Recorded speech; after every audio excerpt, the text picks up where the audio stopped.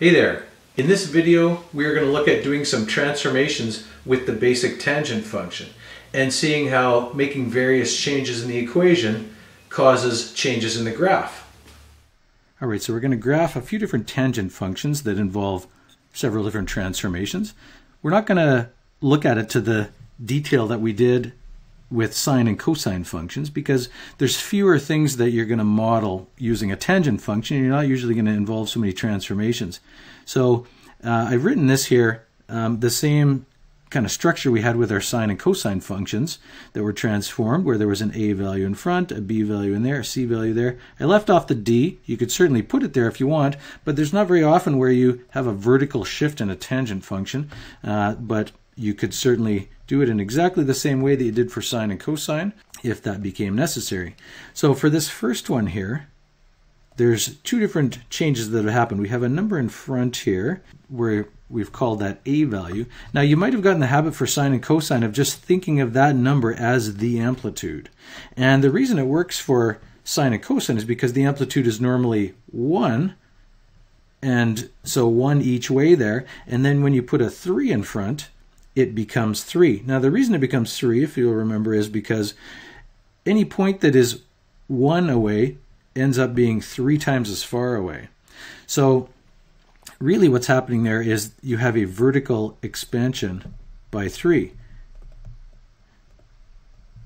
by a factor of 3. So it's not just the max and the min that change, it's every single point. Now the trouble with a tangent function is there isn't really a max or a min because it heads up to infinity and down to negative infinity, so it's hard to think about how that changes the graph. What we're going to have to do is we're going to track a few different points and expand those vertically by 3, and then that's going to be enough to get us the shape right. It's just going to affect the shape a little bit. The other change that's happened here is this value, and here this b value. Now that's going to affect a few things about our graph, but that represents a horizontal compression because it's a number bigger than 1. It actually does the opposite when it affects x like that. It's a horizontal compression by a factor of 1/2. So that affects a couple different things. First of all, it affects the period in the same way it does for sine and cosine, except that we have to think here, the period normally for the tangent graph is pi. The period is half as much as it is for sine and cosine. And so if we horizontally compress that basic tan function where the period is pi, if we compress it by half, that's going to become pi over 2. Now you might have got used to using a little quick rule for sine and cosine where you say that the period is 2 pi divided by the b value. That works for sine and cosine because 2 pi is the normal period for just the basic sine and cosine, so that when you make a change to it, you're working from there. But for this, you have to think of it as period is pi divided by the b value. If you want to have a quick little rule for tangent functions, it needs to be this instead. So any way you get it, the period is pi over 2 in this case. Now the other thing that it's going to affect here is where the asymptotes are, because the tangent function, that's kind of mostly what defines the look of the graph, is the fact that it has these asymptotes. So normally the asymptotes for the tangent function, the first one is at pi over 2. So normally there's one that's there. So normally the first one's at pi over 2. And then the rest of them are pi away from that. So you have the next one is there. And the first one the other way is pi away that way. So that's normally where those asymptotes are. So the expression was pi over 2 plus multiples of pi, because the first one's at pi over 2 and then they're multiples of pi away. If we're horizontally compressing everything by a half, all of those are going to get closer to the y-axis. So this one that's pi over 2 is now going to be, instead of that distance, it's going to be this distance. It's going to be half as much. So we're going to have an asymptote there instead. That one's going to be moved to there.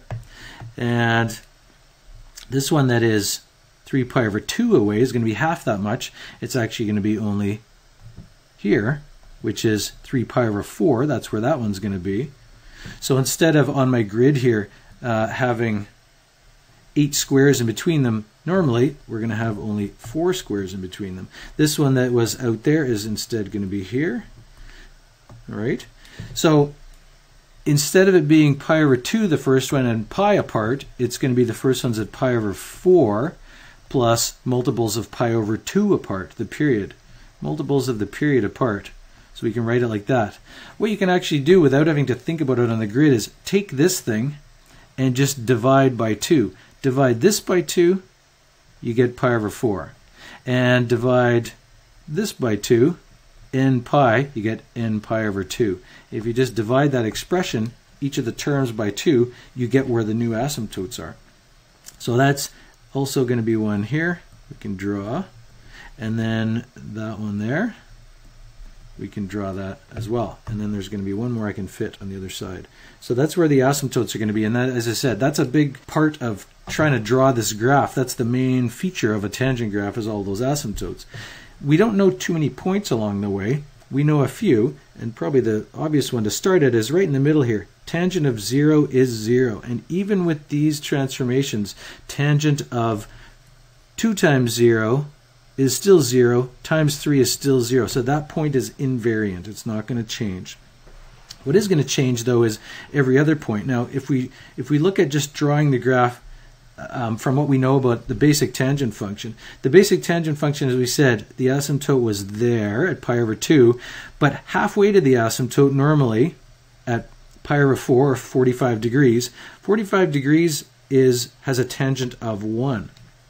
So if we're going to multiply by 2 in here, we need something half as much. So instead, this is the point that's going to normally have the tangent value of 1. Halfway out to the asymptote, normally it's going to be 1. So normally, if this wasn't here, that 3, that's what our graph would look like in between those asymptotes. Halfway out to the asymptote, it hits a value of 1. Except we do have the 3 here. And so those points, I'm going to take that curve away, and so those points are going to be 3 times as far away because we have a vertical expansion by 3. So if we're going to draw this, instead of drawing them there, halfway out to the asymptote, normally we're going to have 1, but it's going to be 3 instead of 1, right? You can just confirm that those values work, because if you put pi over 8 in, because that's what that is, pi over 8 times 2 is pi over 4. Tangent of pi over 4 is 1, and then 3 times that much is 3. And the same goes on the other side. So then to draw the graph, that's going to be enough to get the shape of it right. So we can draw one of the branches, or one of the parts of the curve there. I missed that second point a little bit, but you get the idea there. And then to draw the rest of them, we can just use those 3 guide points to get the shape right. So I'll draw all those in. And then draw the curves in. All right, and then you have your graph of y equals 3 tan 2x. All right, let's try another one. All right, so this second function we're going to look at actually has 3 things involved. Here we have a negative in front, which is actually going to mean that we have a vertical reflection. And so when we draw the curves, we're going to have to keep that in mind, that they're actually going to go downhill instead of uphill. We have a b value of 1/2 here, which is going to mean that we have a horizontal expansion by a factor of 2, right? Because it kind of does the opposite. A number smaller than 1 means that the value is bigger. It's expanded by 2. And then this fact that we have this x minus pi over 2 instead of just an x means we're going to have a horizontal shift, or a phase shift, of pi over 2 to the right. So we have those 3 changes involved here, and we're going to have to think about how they affect things. First of all, this 1/2 right here, this horizontal expansion by 2, is going to affect the period. The period is normally pi for the basic tangent function, but now it's going to be twice as big, so it's going to be 2 pi. So we know that the period is going to be 2 pi. When we draw the curve, we're going to have to take that into account. Now, the other thing that we have to think about is the asymptotes. And as you saw, that b value affected the asymptotes in the first one that we drew. That affects the asymptotes, but you have to think about this, that this is going to affect the asymptotes as well, because expanding or compressing horizontally, or sliding it, shifting it horizontally, both of those are going to change the location of the asymptotes. So let's think about this. First of all, we'll think about it visually on the graph, and then we can work with an expression. So normally the first asymptote is at pi over 2, and then they're pi apart, so it would be like that. and that, and this. So instead, you're going to have two changes here. First of all, they're going to be twice as far apart. So instead of that first one being pi over 2 away, it's going to be pi away, double that distance away. So let's just follow each one here. So the first one was going to be that, if we apply this horizontal expansion by 2. And then the rest of them would be this far away. So you'd have to go another 2 pi for the next one here. You'd have to go 2 pi to get to the other one here. That's normally a good strategy, is just draw the first two actually to the right and the left, and then just space them all equally out like that once you know the spacing, you know the period. Now before I draw the rest though, we have to think about how this affects it, because this is going to affect it as well. Because we've got the spacing of them right, but we don't have the location right, because the whole thing is going to be shifted pi over 2 to the right. So every single one of these is going to be shifted pi over 2, which is one space here. That's going to be shifted to the right. That's going to be shifted to the right. That's going to be shifted to the right. So we can draw those in here. That's where that first one's going to be. And then this one's going to be here. This one's going to be here. And we can draw the rest of them the exact same way, just that same spacing. Once we have a few of them, 4 spaces away, that one's going to be there. This one is going to be here. And that gives us our graph here. All right, or that gives us the setup, because the asymptotes are the biggest thing you need in order to draw a tangent graph. Now, as I said, you could work with the expression to get the location of these, just starting by what you have normally, which is pi over 2 plus pi times n. That's normally where the asymptotes are located. And you can actually just apply these two transformations to this expression one at a time, right? So the expansion happens first, so you can take this whole thing and multiply it by 2. So in other words, 2 times pi over 2 gives you pi, and 2 times pi n is 2 pi n. So that's applying this expansion by 2, right? The first one's at pi, and then it's this far apart. And then you can apply this horizontal shift to the right. Horizontal shift to the right is like taking this thing and adding on pi over 2. If I add on pi over 2, I don't want to add pi over 2 to both of those things. I just want to add pi over 2 to the first one. The horizontal shift to the right does not change this. It doesn't change how far apart they are. They're still multiples of 2 pi apart. It just changes this, where they're located, this first one. So if we add this pi over 2 to this pi, right, 1 pi, which is 2 pi over 2, plus pi over 2 is 3 pi over 2. That's where the first one is, and then they're multiples of 2 pi apart. So you can tell this value here is 3 pi over 2, and then we add on 2 pi to get to any other one.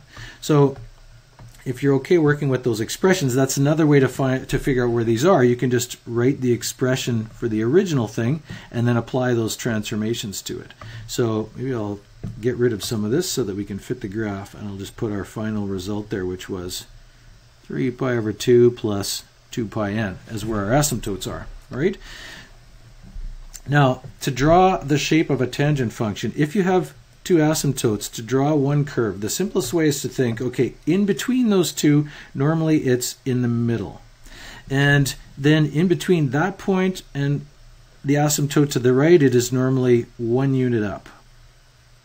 And halfway to the other asymptote, it's 1 unit down, right? And so if we didn't have this, that's how we would draw our points, and then we would draw a curve like this. The thing is though, with this vertical reflection, instead this point is going to be down here and this point is going to be up here. So instead of drawing it going uphill like that, we're going to draw it going downhill, and then we can use those 3 points and the asymptotes to fill that curve in, and the rest of it is just drawing a nice smooth curve that goes through there as best you can. All right. You want to make sure you draw it so it's always getting closer to that asymptote if you can. And then we can just draw those 3 guide points in between each pair of asymptotes and draw the curve from there. Let me draw some curves.